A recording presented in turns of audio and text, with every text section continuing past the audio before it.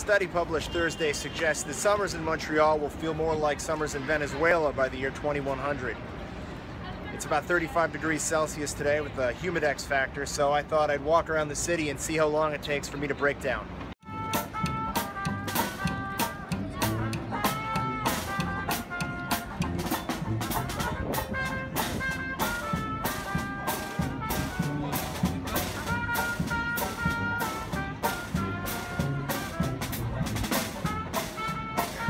Been like 20 blocks.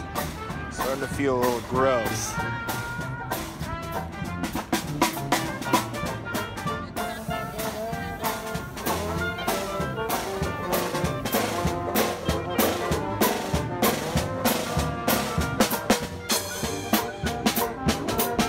Well, there you have it.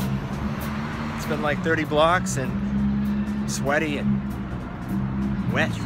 Face is red. And Montreal isn't even as hot as Venezuela yet. So when that does happen, if it does happen in 83 years, I guess I really hope I'll be dead.